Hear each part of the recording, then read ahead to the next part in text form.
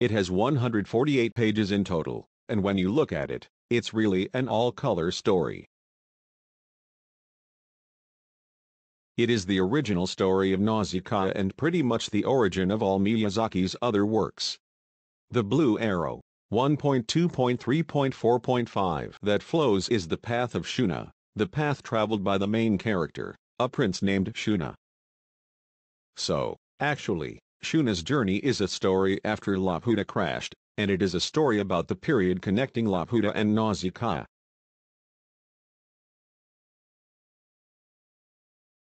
We have been in the so-called Miyazaki Week or Ghibli Week since last week, with the limited release of the Laputa commentary and the redistribution of the manga version of Nausicaa, and this is another video about Miyazaki's works.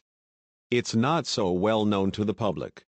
It is a work that has not been animated at all. It is called Shuna's Journey. It's a paperback. Hayao Miyazaki did all the illustrations in color and drew the story. Here are the picture stories. Good evening, this is Toshio Okada's seminar. This work called Shuna's Journey is very little known compared to other Ghibli anime, but it is the first original work that Hayao Miyazaki published, so it is really the origin story, which contains a lot of so-called original stories and essence that lead to all his other works. People who talk about Hayao Miyazaki and people who do research. I think that it is a work that cannot be removed. As I have said many times in this seminar, Hayao Miyazaki is particular about his lines and words. First and foremost, he is an artist who speaks through images, an artist who speaks through paintings. So too, is this Shuna's Journey. All written by the person who wrote it with more attention to detail than the written text, in pencil from the beginning. It's a painting finished with watercolors. So it is a little difficult to understand the extraordinary worldview and themes behind the story unless you look at the illustrations and decipher them. In this video, page by page of this Shuna's Journey, it is a detailed explanation of the journey of the Shuna, including the parts that are often overlooked when just reading it normally. It's with additional update information after the video is over. It's becoming more and more familiar these days. Again, there will be something called the Hayao Miyazaki chronology, so please look forward to it. So, here is the start of the free video.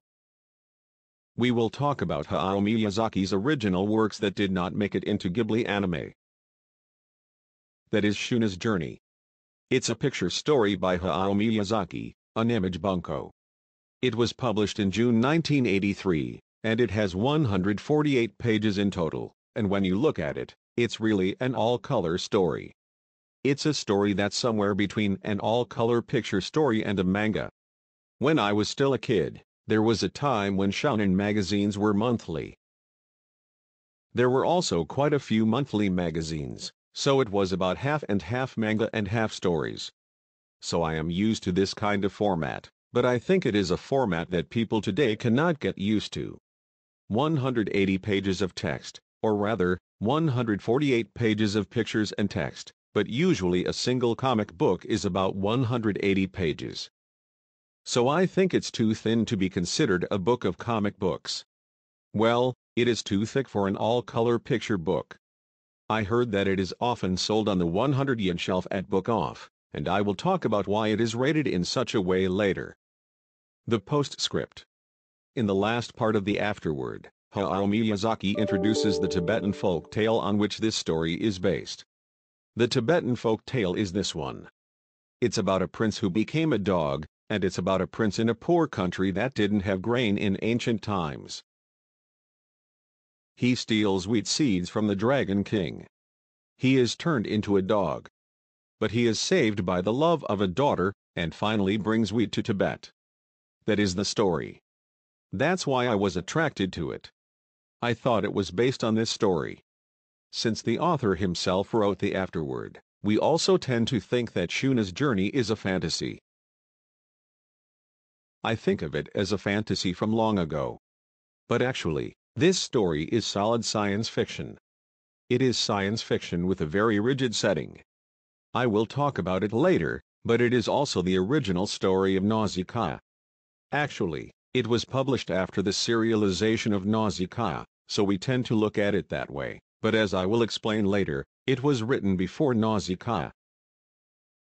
It is the original story of Nausicaa and pretty much the origin of all Miyazaki's other works. First, let's follow the story with a map and time lapse. It's quite a complicated story.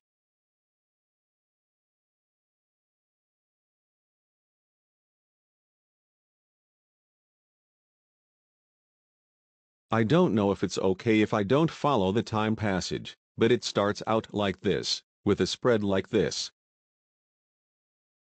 It says departure, and I am no longer certain when it was.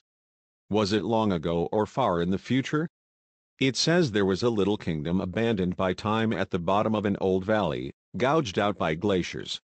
That's a romantic way to start. The first is a double-page spread with only one panel in a row. From there, the frames start to break up. The text says, "I wonder why people settled in this land. The wind blowing down from the mountains makes the thin air even thinner, and the sunlight does not warm the valley." The reason why the air is so thin, as we will see later, is that there is not much vegetation in this world. In other words, grains and jungles are monopolized by God's island, and there are few photosynthetic plants in the world as a whole, so there is a chronic lack of plants that can exchange and convert carbon dioxide into oxygen. If I introduce the book at this pace, there are 148 pages, so even if I had more hours, it would not be enough. So I'm going to skip the rest. I don't make every page look big like this. I'm just going to give you a rough idea of what it looks like. First, the first half of the map.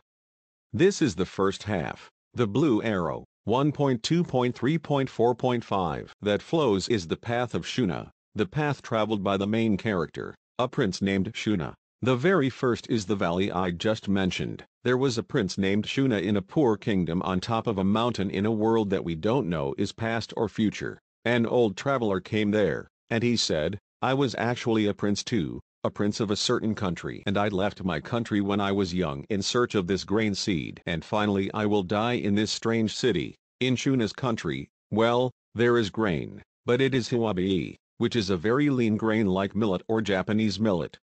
It is rarely harvested. However, the grain brought by the old former prince was very large and heavy. Shuna thinks that if we had this, the country would be saved. He said, 'Please give me that,' and then the old man said, 'I don't mind giving it to you, but this seed is already dead.' In other words, they were already threshed, not the kind of seeds that sprout if you just sow them as they are. It has already been threshed like white rice. So you can eat it, but it won't sprout even if you scatter it. But if we could only get this seed rice, we would be able to eat it. If we could only get this seed rice, we would be reborn from the poor kingdom." The king and the elders stopped him, but Shuna set out on a journey to find the seeds. This is one. When you get off the mountain, this whole world has already perished. The earth is endlessly rotting, the earth is hollowed out, and water with rust floating in it is pooling there. The stone statues of the giants there are rotting away. It was about a month after we had been traveling in this way. Finally, we find a ship that is stranded in the middle of the desert. I will tell you the identity of this ship later. Inside the ship lived a man-eating demon. So, while fighting against them, they traveled so far that they ran out of food and forgot their purpose. 4. After seeing several ruined villages and passing only slavers' cars, we finally arrived at the huge capital city. Finally, we arrived at a huge castle. There was an overflow of grain there, but it was all threshed dead seed. What was being sold and bought at the market was mainly slaves, buying and selling human beings. This is Thea and her sisters at your age. Thea, the older sister, and her younger sister are being sold into slavery, and Shuna, out of a sense of justice, tries to help them. But they had spent all their jewelry and other things in the trade to get food, and now they are penniless. He gets kicked out of town. How is Thea sold to this slave market? Thea's route is indicated by this red arrow. Thea was originally in some distant village, but was sold to a slave trader. Then, she was brought to this castle. What was sold in exchange for what? You see, in this town, a large amount of grain, that big wheat, barley, or oats that Shuna adores. It's wheat grains, and various villages are buying them.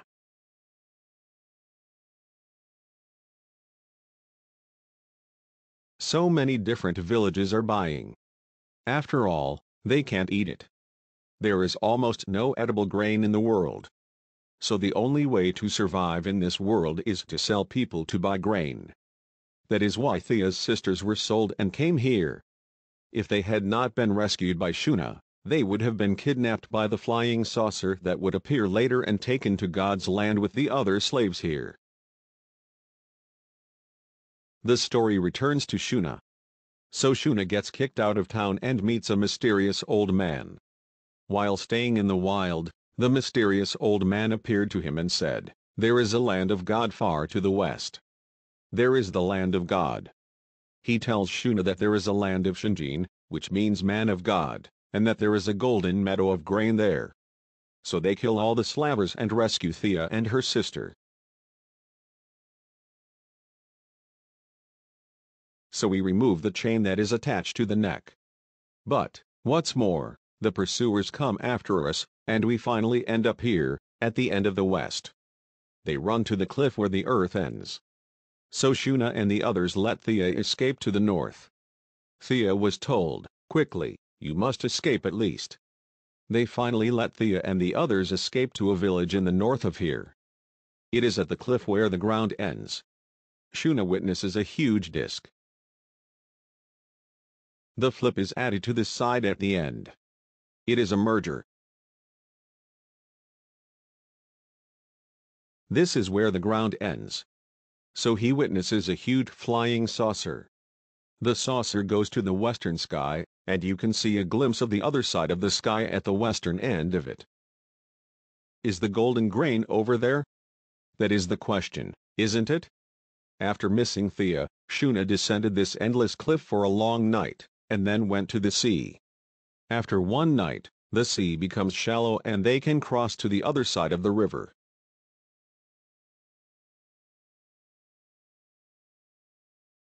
At last we landed on the island of Shinjin and other gods' people, and it's a paradise with an amazing abundance of both plants and animals. There were giants there. They don't speak a word, and they are just tending to the golden plants.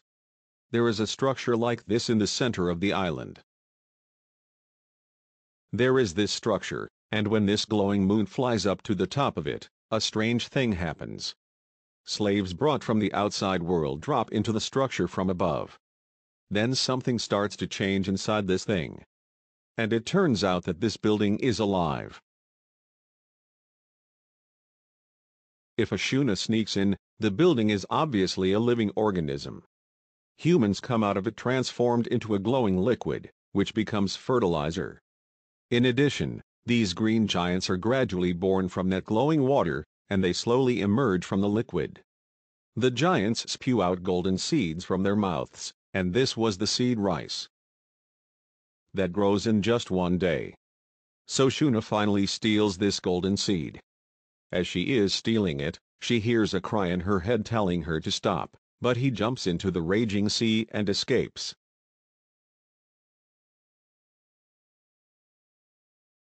This is about 2/3 of the way through the previous story. Thea, on the other hand, is what I just told you about. She ran away and lived with her sisters to a poor village in the north. There they lived with a mean but kind old lady. One day, Thea felt a presence and helped Shuna, who had become like a ghost wandering around the outskirts of the village. So Shuna has lost her speech and her memory. I don't know how many months have passed or if it has been a year or so. Thea and her sister nursed Shuna. Shuna found golden grain seeds in a bag she was carrying around her neck. Thea was so impressed that she sprinkled it over a small field on top of a mountain that she secretly built. As she was growing these seeds, they finally sprouted. But just as the seeds were sprouting, Thea was sent off to be married. The mean old lady who had raised her said, "You're going to have to get married soon." I imagine her voice like Dora-san of Dora's gang in Laputa, "without my permission." The grandmother said, "You must go and get married. You will take the most powerful young man in the village as your husband. I will use him to make my fields bigger." I don't have such a line, but I made it up as I went along. There is almost no dialogue in this story, just the storyline. Thea is forced to marry. Thea is a beautiful woman. The old woman dresses her in the clothes of her youth. The outfit was already perfect for Thea. Well, Miyazaki's story is a typical one, where a strong old woman comes out, and she used to be a very beautiful girl. Thea will probably become such a scary old woman when she gets old, and this has been a recurring theme since then. In order to marry Thea, an examination is held in the village. All the young men in the village did not pass that examination. Only Shuna passed the test, and Thea and Shuna work as a couple without incident. And then there is the secret wheat field on top of the mountain. Gradually, the harvest grew bigger and bigger, and finally the fruit came in. And with the excitement of the harvest, Shuna regained her memory and language. At first glance, it seems like a happy-go-lucky situation. However, the flying saucer is still flying around in the sky. The army of manhunters attacked the village, and both Shuna and Thea fought to protect it. After years of this in the sky, when the wheat finally grew enough, the Shunas left half of their crop to the village. The Shunas left half of the crop to the village and said, "Now you will not starve." He told them that they would no longer have to fight the manhunters or sell their children to the slavers when they came. And so begins the long journey back to his home kingdom. The difficulties will still continue. It is a strange story, isn't it? So it seems like a folk tale or an old story, and many people thought it was Tales from Earthsea. The Tales from Earthsea was originally based on this Shuna's journey, according to the official statement. However, if you look at it carefully, this world is a very stiff science fiction. Let's take a look at the economic sphere.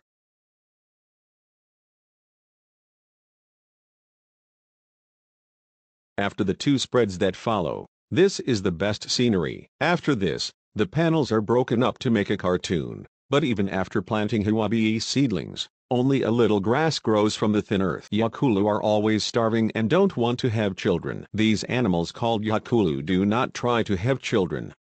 I guess hayaomi is like millet or millet grain. It was at the end of the Pacific War. Japanese people couldn't eat rice and ate millet or millet as a synonym for poor diet, so I think that's what they are talking about. The farming tools in the second panel. This is how they plant the seeds, hayaomi. On top of this, you can see the slightly bulging area. You plant the seed roughly on top of the soil. I dig a hole about 3 or 4 centimeters deep in the soil and sow the seeds there. Anyway, the head of the god of spells is attached to the seeds to wish that they will be as fruitful as possible. The yakulu don't grow grain anyway. There is no grass, so they can't cultivate the land. So the land that cannot be expanded remains thin. A vicious circle. When we manage to cultivate the land with farming tools, nitrogen enters the land. In normal land, if you plow the land, the nutrients increase rapidly. However, yakulu is always starving because there is not much grass, so the land cannot be cultivated much, which is a vicious cycle. So people work and die until they rot away. This is the frame where they die, but they carry a white cloth wrapped around them. They carry a white banner up the slope. In other words, what they are carrying is a corpse. It is a funeral. It's a place where they do bird burial, where they dump the dead body directly on the mountain and feed it to the birds. We can grow our own skinny grains like that hayaomi. But wheat and barley, with their high nutritional value, we have to get them as dead seed from human buyers. That is why poor villages they sell human beings as slaves. They live by purchasing grain in that way instead. But even if they want to grow their own, all the seeds are dead. They can eat them, but they don't increase even if they are sown. So you are in trouble.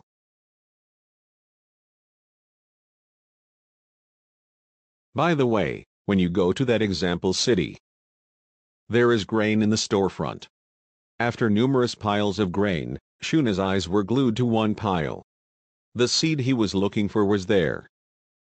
But they were all threshed and turned into dead seed. This is a modern-day analogy. It is the same as GMOs. It was a long time ago. There was a time when I appeared on an information program in the Kansai region. There, a company called Monsanto was in the news because it was about to be acquired by another company, and they featured it. Monsanto was the world's largest grain company at the time. It was a company that sold seedlings, fertilizers, and pesticides for all kinds of crops to farmers. They were notorious for their highly toxic pesticides, which were even used as weapons in the Vietnam War. The seeds they sell are known as devil's seeds, or devil's seeds. The reason why they are called devil's seeds is because of the Terminator seeds that Monsanto is developing. Seeds with the Terminator gene, seeds with this gene in them. If you grow a fruit and scatter it in the field, it will not germinate. In other words, they only grow for one generation. Farmers have no choice but to buy seeds from Monsanto year after year. So, to tell the truth, they can buy the seeds, scatter them, and when they bear fruit, they can use some of the best ones as seed rice for the next year, but they cannot do that. Monsanto was trying to sell a genetically engineered product with a Terminator gene that would only grow for one generation, but this fact can be found out by doing some research. I also knew about this. Monsanto was mentioned in the program that day. Why is the acquisition of Monsanto such news? It is absolutely because this issue has already come to light. Most of the world's agriculture is monopolized by Monsanto. I was going to answer that question during the program. However, the producer came to me at the meeting.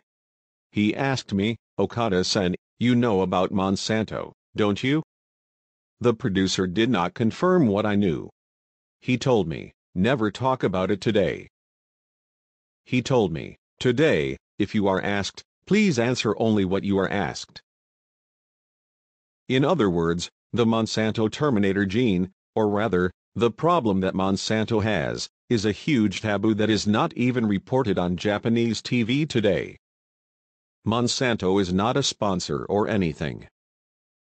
But even Japanese commercial TV programs go out of their way to control the speech of the actors.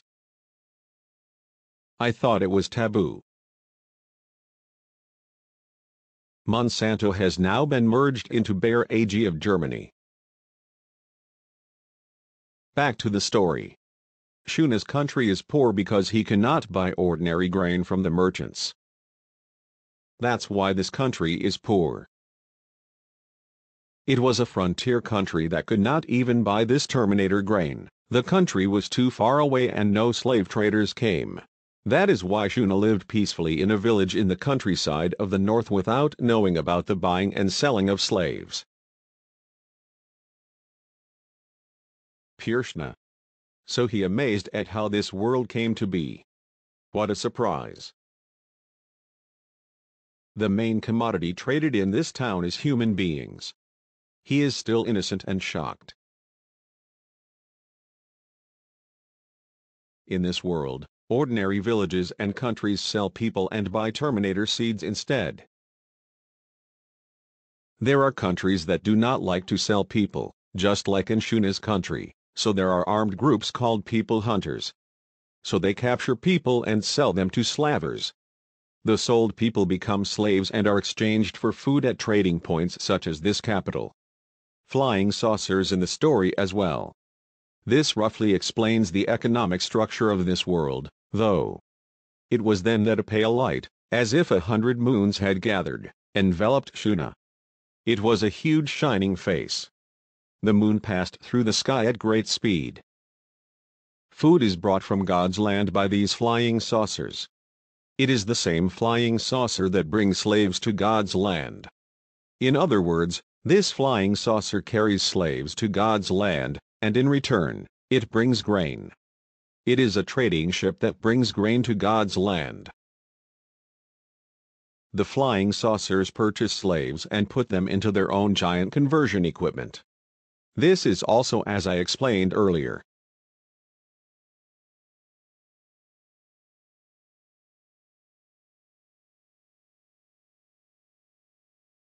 It is right there in the middle of the room. That huge mass swallows up more and more human beings who start shaking their bodies gently when they are completely swallowed.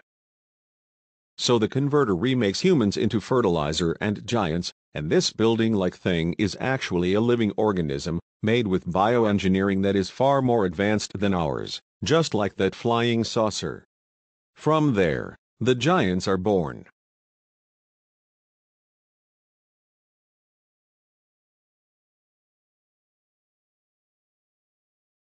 This is a huge building.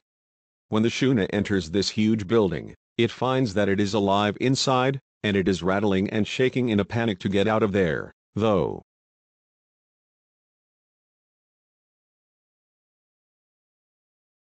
I guess it's like the source of the image of the giant god warrior in Nausicaa. What happens when you pour a human being into it, you see.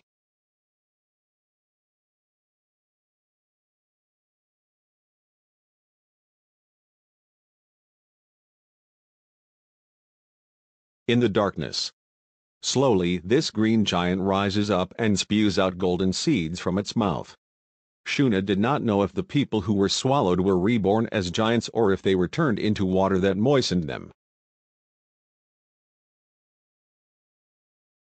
The giants shimmer and spread out over the field and began to sow yellow seeds from their mouths. These giants spit out seeds from their mouths and spend their whole lives only tending to their grains, so these giants are created life forms as well. So the seeds grow in just a day or so. It is like this, isn't it? It is also a place where tremendous bioengineering and genetic engineering have been developed. There is a notation that the Shuna crossed a shoal, an ocean, along the way. He is saying that there were many species that were supposed to have already perished in that sea. I think that these supposedly extinct species are artificial life forms that have been regenerated through genetic engineering or some other means. Let's take a look at the economic sphere of Shuna's journey so far. Let me give you a quick summary.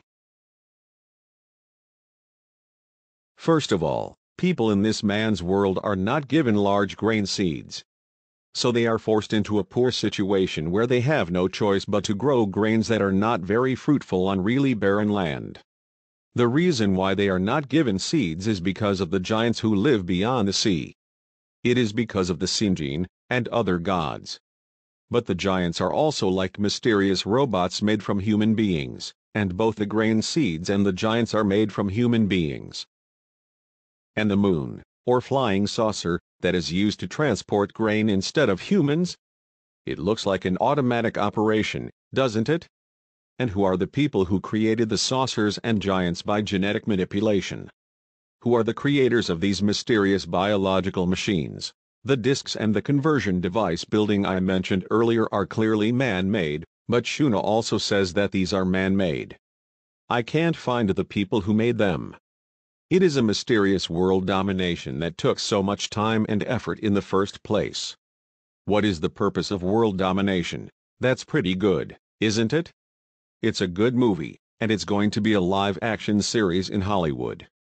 If it were made into a live-action TV series, it would definitely be a big hit. First of all, it has spectacular natural scenery, and there are no huge cities or dragons like in Game of Thrones, so the production cost can be kept relatively low. Maybe a new character from Shuna's country, or Thea's hometown. If you add people who oppose the trip, you can expand the storyline. I can expand the storyline. Also, there could be a woman who is a cannibal demon or their organization. Also, you can add as many characters as you want, such as a manhunter or a slave trader. So chapters 1 through 4 are 60 minutes each, and the climax of chapters 5 and 6 are longer, so they are divided into 4 episodes of 60 minutes each for a total of 8 episodes for a TV series. Netflix is a good choice, because if you spend $1 billion to make one episode, you will get your money's worth. Please think about it for a minute. I don't know how to say it here, but really, this is really a good story for a drama series that is being played overseas. This is a story that would be perfect as an original story for a drama that is probably being played overseas right now. Let's go back to the story. The biggest mystery in this world is, who created this world? This is properly in this story, isn't it? It's a giant life machine that turns humans into giants. Also, the technology that makes flying saucers.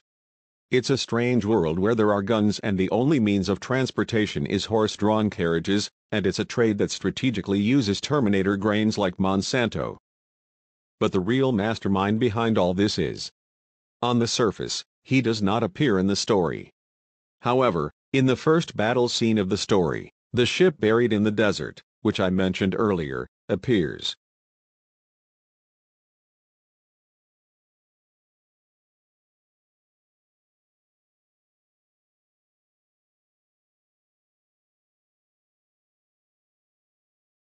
One month after leaving his hometown, Shuna feels the presence of people for the first time. It was a ship made of wood and stone. It was so large that it had probably never sailed and was now rotting away. It is a ship attached to such a desert. Many people say that this is Tales from Earthsea, and they are right. There's a scene in Tales from Earthsea, where Hayao is looking at the remains of a huge ship in the exact same composition. He says that they are the remains of a dried-up sea. In Tales from Earthsea, this is actually a real ship. The sea level itself has receded and they are left on land. It is a wooden ship. It says that it was a boat made of stone and wood, but why did it have to be made of stone? I thought they were just repairing the buried or broken parts. But as you can see from the rather close-up here, they are not repairing the broken parts of wood with stone. If you look closely, you will see that the stone is the base. The stone is in the back and the wood is stretched over the surface. In other words, the wood is used to fix the part of the stone that has collapsed. The stones are not piled on top of the broken parts of the wooden boat. It is the opposite. A woman appears here, and behind her is also a pile of stones. When Shuna is invited to enter the room, she finds that all the rooms inside are also made of stone. In other words, the inside of the boat is basically made of stone, with only wood used to repair the broken parts. It is useless to build a ship made of stone like this. They don't float on water. I'm just wondering if it really is a boat in the first place. Let's take a closer look at this desert area. Let's start from the top panel, please. If you look closely, you will see a forest of masts at the top. There are a lot of them. This is not the way to do it. You can't run on the sea. If you put up a lot of masts just because you build a big ship, and ask if it can catch the wind and run, it can't run. These masts are not for attaching sails. We have already seen something similar to this. This is from that castle in the sky. It is the ship that flies in the sky in the opening. It is the same type of ship, isn't it? The mast is actually the shaft of a propeller, and there are several double reversing propellers attached to it that rotate and fly in the sky. It is actually anti-gravity. It is anti-gravity, but even in the lore, everyone assumes it is a propeller. That's how the opening is. Well, it is the same type of ship. The reason why the ship is made of stone is also the same. In Laputa, the early airships were made of wood, isn't it? It's made of stone at the stage where you can move the castle. Laputa, which Pazu and his friends snuck into, was also made of stone, wasn't it? So, with Laputa's gravity control technology, there is no need to use lighter materials at all. It is because it is possible to obtain the same amount of repulsive force, or anti-gravity, as the mass of the material it holds. The aristocracy lived in stone houses from ancient times. European society had a culture in which the nobility lived in stone houses and the poor lived in wooden houses. The reason for this is that stone houses were the norm in Roman times, but gradually the technique of masonry was lost. But the nobles still live in stone houses and the poor live in wooden houses, so the idea is that the nobles live in stone houses. So, actually, Shuna's journey is a story after Laputa crashed, and it is a story about the period connecting Laputa and Nausicaa. The world has not been completely destroyed like in Nausicaa, and there is still agriculture in Nausicaa's world, but the story is about halfway between Laputa and Nausicaa. In this way, you can see that Shuna's journey, which seems to be a fantasy depicting ancient legends, is actually science fiction with a lot of backstory. If you look at it from that perspective, it is a mysterious scene that you have missed until now.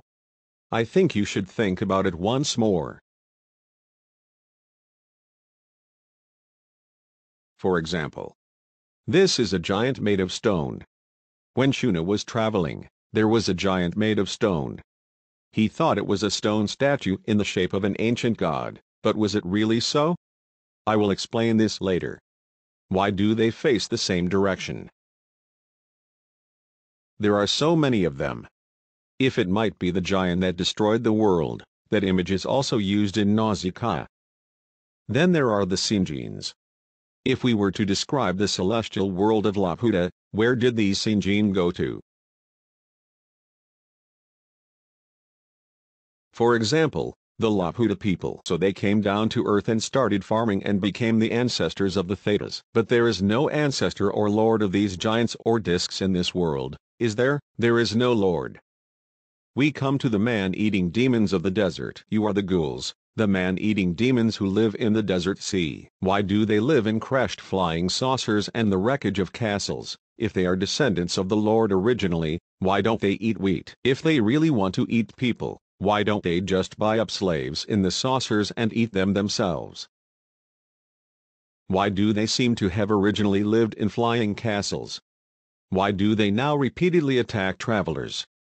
Why do you draw them as if their eyes are glowing? Miyazaki doesn't answer these questions in his story, but he does answer them in the pictures. It's Hayao Miyazaki, but he doesn't answer with stories, but with pictures. So, going forward, I would like to start with films such as Shuna's Journey, which clearly influenced Hayao Miyazaki at the time, and other works from the same period that influenced Miyazaki in his youth. I'll start with the films and novels that influenced Miyazaki in his youth and adolescence. I will try to find out this mystery. Thank you for your time. That's it for today's free video. I have some upgrade information, but here you go. Hayao Miyazaki chronology. This time, we will be looking at Hayao's unfortunate times. In 1979, when he was 38 years old, I released Cagliostro's Castle, which didn't get any audience at all. Lupin 3, Castle of Cagliostro is appreciated now, but Hayao Miyazaki was expelled from the animation industry. After that, it was 1980. The Lupin 3 series called Saraba Aishiki Lupin, Wings of Death Albatross. This is also the last one. The main staff of Lupin 3 didn't like me anymore. There were a lot of people who followed and appreciated Hayao Miyazaki, but it was a time when the animation industry had become a bit estranged from him. Then, in 1980, when he was 41 years old, it's called Little Nemo in Dreamland, a Japan-US co-production. Well, it was a blockbuster. It was produced by a Star Wars producer named Gary Kurtz, but it didn't work out. I got fed up and left Telecom, the company I started with. This is the point, isn't it? The publication of Shuna's Journey is a work that he managed to publish when he was 42 years old and everything was going wrong. That was before Nausicaa. So, Shuna's Journey is in a special position. It still retains Hayao Miyazaki's gloomy side, or rather, the depression of his sullen youth, as if it were still undiluted.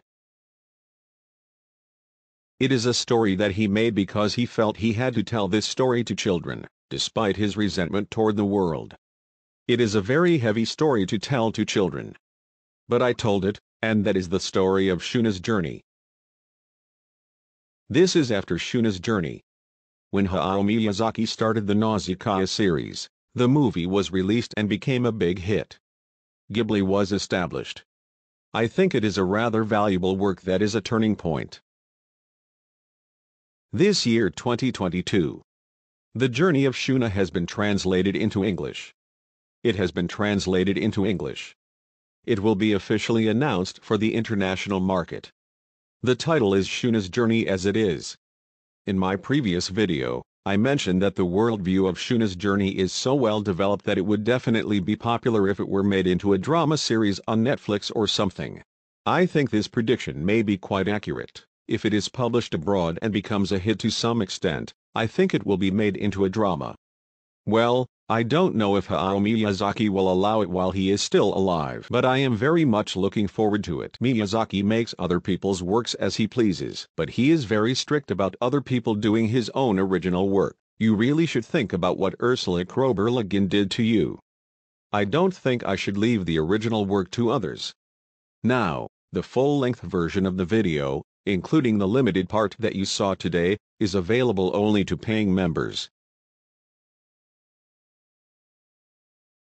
What kind of story are we talking about in the limited edition? Of course, is one more step about Shuna's journey. I'm talking about the source of inspiration for the later Shuna's journey. It introduces 3 science fiction works that I believe are the source material in Hayao Miyazaki's mind. Also, the Tales from Earthsea, which is similar to Shuna's journey and is said to be based on it. The film explains what is in Tales from Earthsea that is not in Shuna's journey, and talks about Shuna's unique worldview. To watch the rest of the video, please visit the official Toshio Okada archive, YouTube membership, and Drongo's blog channel. Please choose any of them to join and watch. See you again in the next video. See you soon, bye bye.